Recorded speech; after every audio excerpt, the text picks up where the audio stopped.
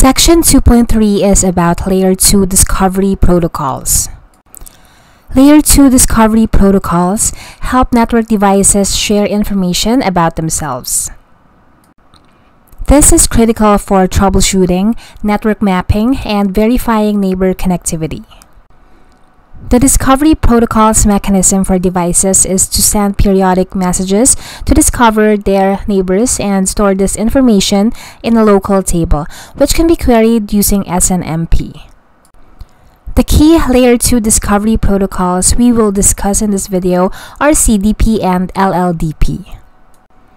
Let's start with CDP. CDP, or Cisco Discovery Protocol, is a proprietary Layer 2 network protocol developed by Cisco Systems. It allows Cisco devices to share information with other directly connected Cisco devices, enabling them to discover each other and exchange information. The protocol is enabled by default and requires no additional configuration to start working. CDP messages include the following information: device name, interface types and numbers, IP address of connected devices, Cisco iOS version, capabilities, platform model, and VLAN information. Why do we use CDP? We use it for topology discovery. Devices use CDP to discover directly connected Cisco devices such as switches, routers, and IP phones.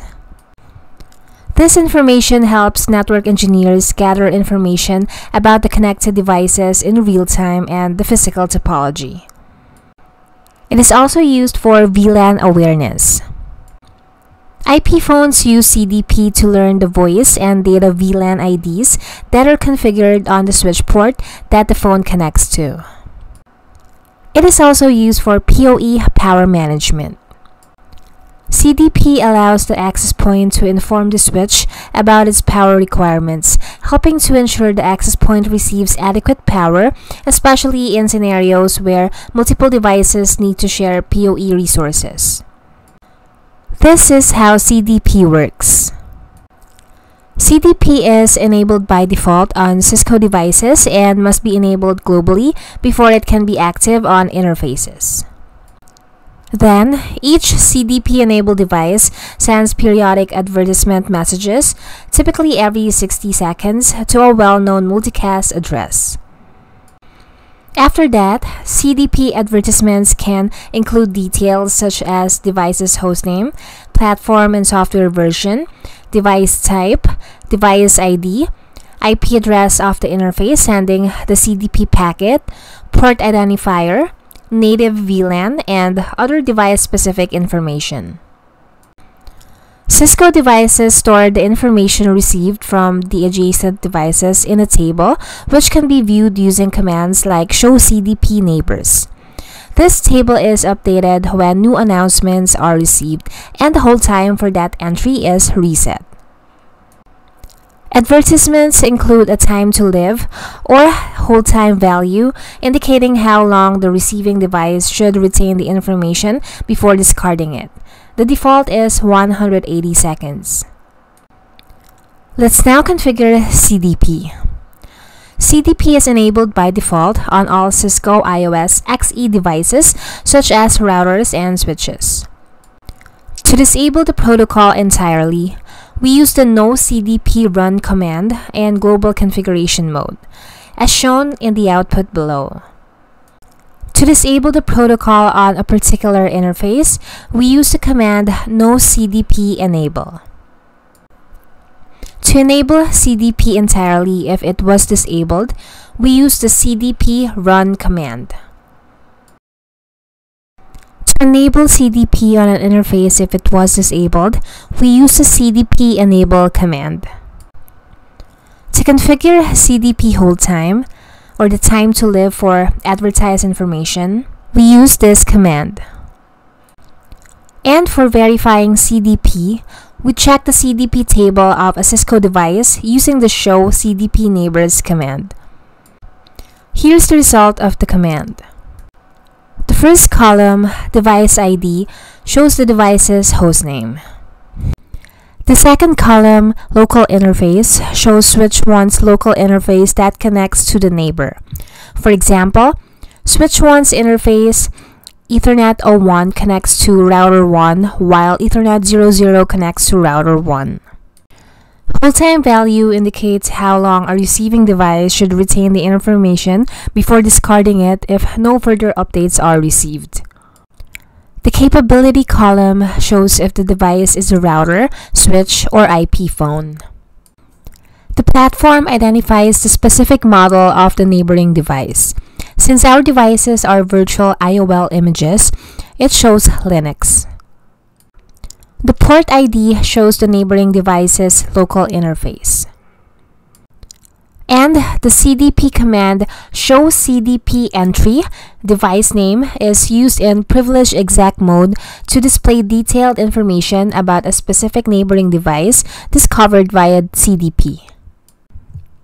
The output of this command will include details such as device identifier, address list, local interface, port identifier, capabilities list, platform, and other details.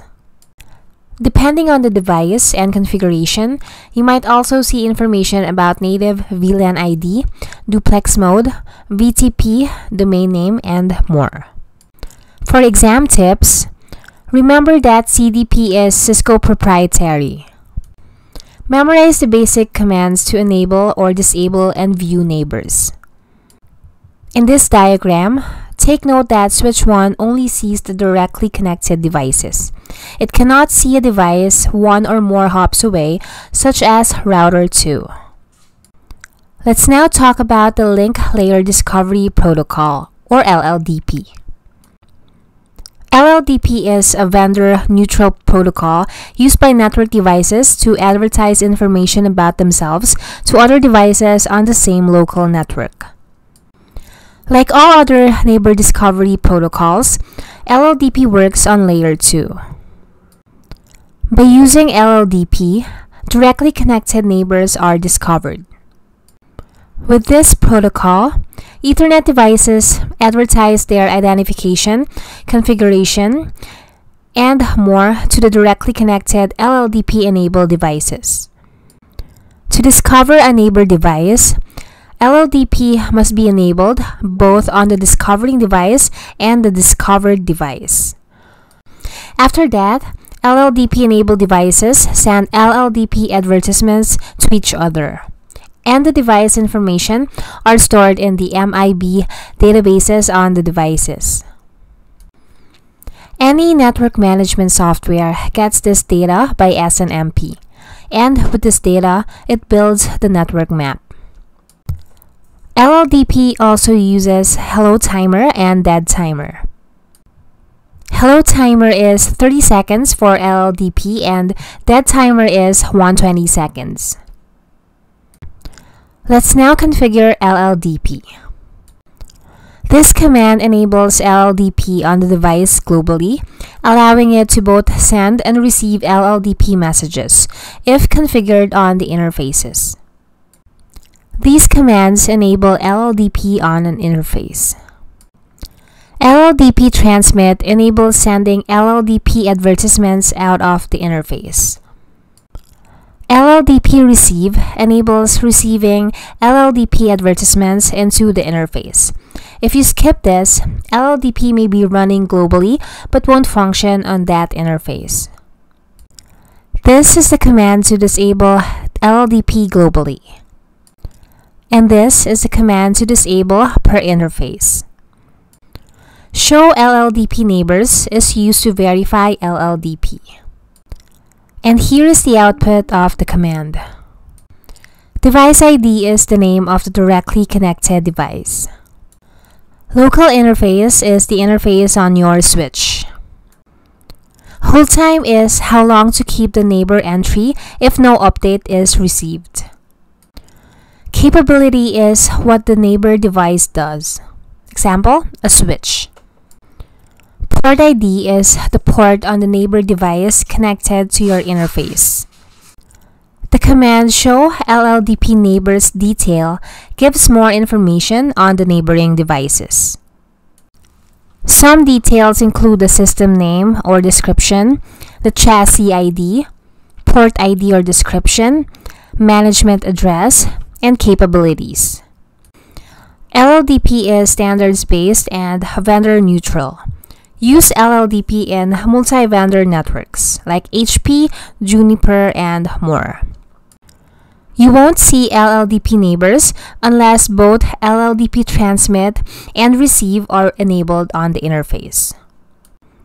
You can use both CDP and LLDP protocols, but they don't talk to each other.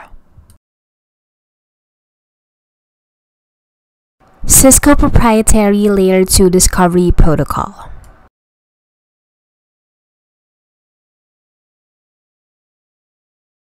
IEEE standard Layer 2 Discovery Protocol used in multi-vendor networks.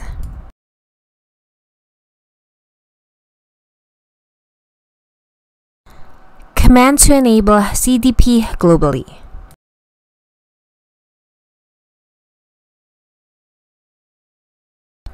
Command that shows CDP neighbors.